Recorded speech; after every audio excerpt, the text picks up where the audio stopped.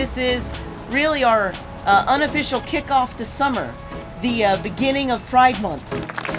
Pride Month is not just the celebration, it's the struggles of the people. Pride is an opportunity to uplift the immeasurable contributions and achievements of this community in the present and honor the history of the LGBTQ+ rights movement in the past and work towards the equitable future that we want to see, the future that we have to fight for. Hope is a discipline. Hope isn't an emotion. As Mariam Kaba reminds us, hope is hard work and we have to practice it every day. We must celebrate with the events like today's flag raising and the upcoming Pride Parade, but we must continue to demonstrate and to unveil the need for a greater equity and equality in areas such as employment, housing, healthcare, education.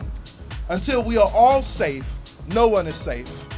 Be visible, be loud, be exactly who you are and all of who you are, because you are beautiful and it saves lives.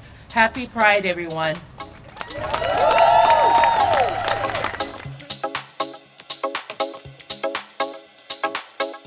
And it went from just being the rainbow to the beautiful colors of the trans community, of the BIPOC community. And to see Fly in the city of Seattle represents the diversity and intersectionality within the queer community. So it's so exciting to know that we are well represented, that anyone that comes to the City Hall knows that the city is behind and supports the queer communities.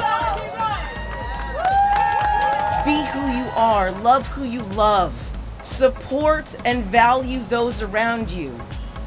We are human. To be an ally is not just to say it. Allies are those who step up for us when our voice is being shut down. Thank you. Thank you so much. Happy Pride!